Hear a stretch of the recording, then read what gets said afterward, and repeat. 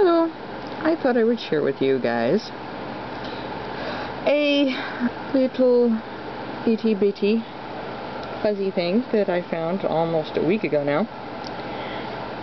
I was over across the street at 7-Eleven. And well, I was talking to the guy on graveyard shift that was over there. Really nice guy.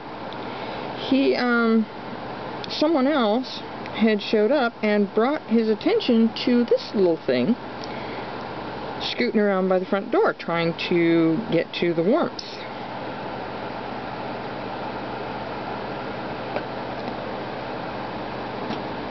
This little girl here. And she kind of bounced around back and forth a few times, so I was trying to catch her because she didn't know what I was trying to do. But once I caught her, she was fine. I brought her home, and as you can see, she is very obviously tame and acclimated to humans.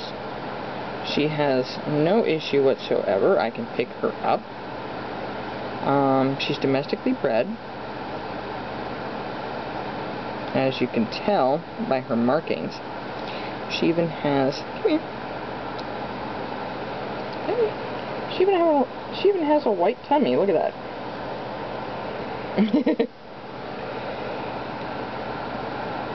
She's perfectly content to sit in my hand.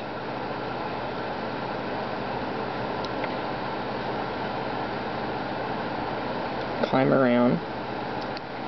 I haven't figured out a name for her yet. I've only had her a few days. She's very cute. Hi.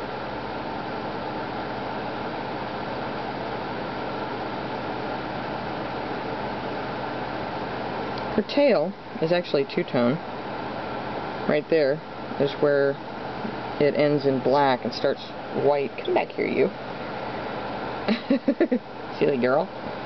But you can see there the change in color in her tail.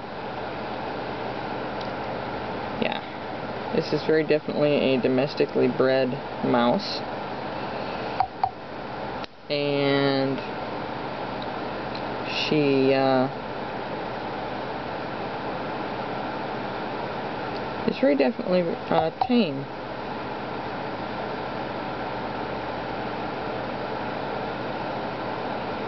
She likes to climb around on my hand. She'll actually climb up my arm to my shoulder and hide in my hair. Where are you going? Silly girl.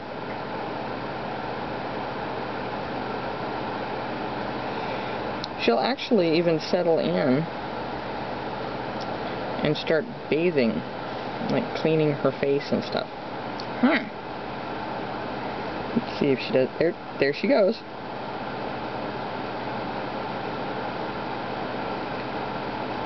She's having a bath.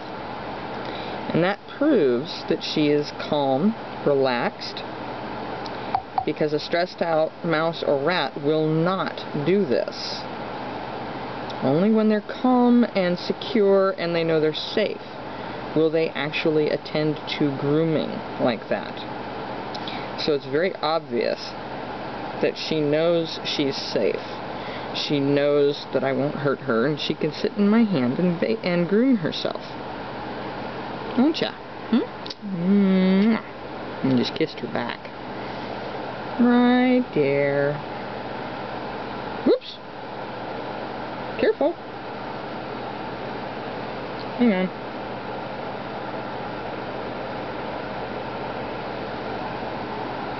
There you go. Where you going? There he is. And she'll actually sit. Let's see if I can do this so you can see. Turn on right here. And that doesn't help either. But she'll actually curl up in my hands. She has never once tried to bite me, even when I gave her a bath. She has grabbed my fingernails occasionally. But I mean, I can sit there, I can put my hand literally against her mouth like this, and she won't bite me. She is very, very tame, very, very gentle, very, very sweet. And people think that they're, you know, disgusting, diseased, vicious little animals, and they're not. They're actually, they make great pets, mice and rats. I've had rats off and on most of my life, and they actually make great pets, the domestic ones, the domestically bred ones. Because I mean, look at this. I can literally put my finger up against her mouth, and she won't do anything.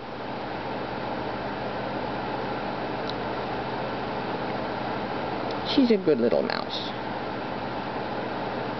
Yes. She's a good little mouse.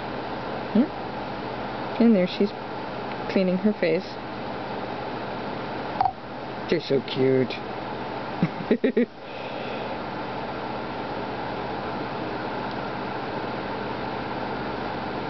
She's very cute.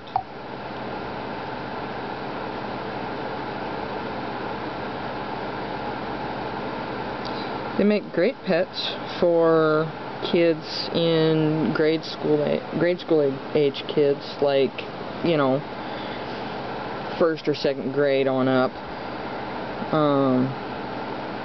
They're really easy to care for.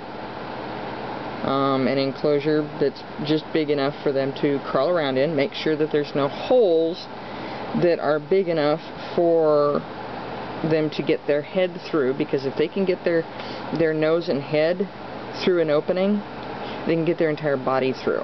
They're master escape artists, much like snakes. Snakes are very much the same way. So you have to be careful. An aquarium, a glass aquarium setup, it works great for that.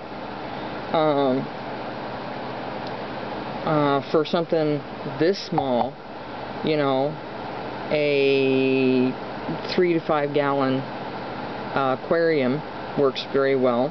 For a rat, you need something a little bigger. But they make great pets.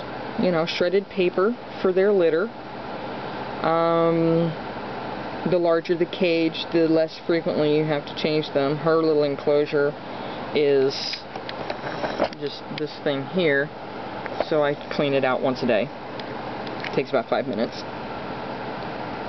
And while I'm cleaning her enclosure, she goes into a little, here, let me put you in this hand here. She goes into a little Pringles can like this. There's holes in the lid. And she only sits in there for about 5 minutes. And it can, you know, she can roll around in it. You want to go in there? You want to go in? Go ahead.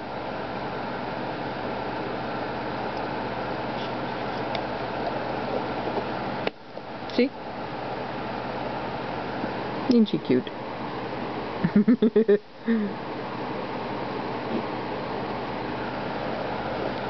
And with the air holes, she can breathe, and she's only ever in there for like 5 minutes or so, like I said. Here you go. Come on out. Here you go. And then once her cage is clean, I take her out and put her back in her enclosure, which, speaking of which, I need to clean out her cage again. Do it once a day for something that small. For larger enclosures, you can, you know, wait 2-3 days or up to a week, depending on how big it is. But you want something that'll give them, you want to give them wooden things to chew on, because their teeth are constantly growing. So something like chopsticks. Yes. Or, you know, there's wooden toys that you can get. They eat seeds and nuts, small nuts, but they eat seeds and fruits and veggies.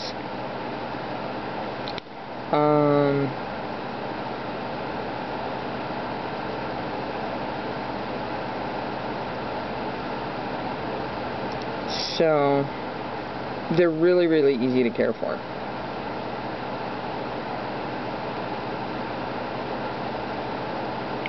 Very, very good pets. Especially for somebody who has, you know, for first time pets. You know, a rodent that's easy to care for is a good good start to teach responsibility to younger kids. You know, teach them how to take care of, you know, small animals, and gradually, you know, build up to a cat or a dog. But starting with like something like this, you know, it gives them a little companion that they can care for, and you're just really cute.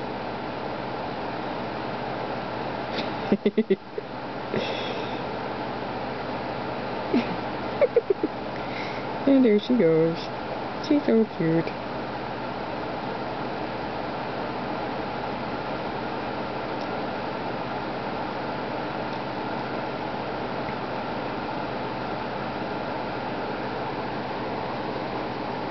She's cleaning herself.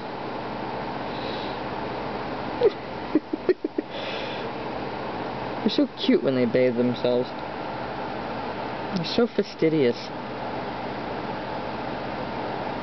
Very, very clean, very, very gentle little animals.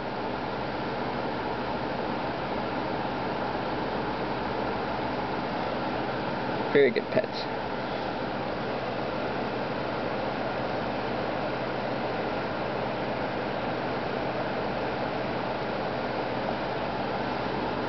Say hello.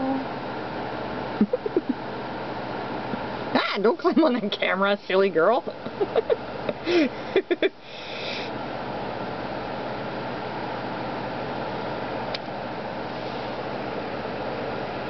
And she's going to climb up my arm. Watch this. Or are you going to go climb on the keyboard?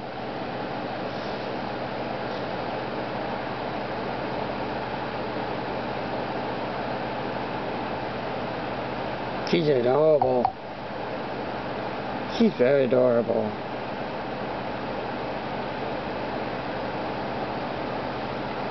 Hello, little cuteness. Those long whiskers clear out to here. Hi.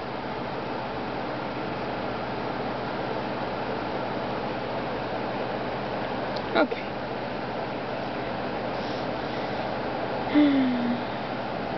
I like rodents. Me and my feline personality, and I like rodents. Go figure. Of course, I like all animals, so. They're great little critters. Hello. Hello. Here you go.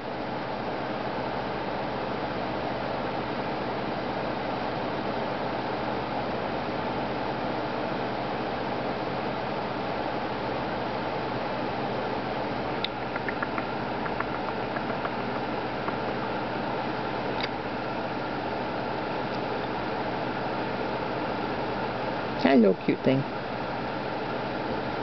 Yes. Hello, cute thing.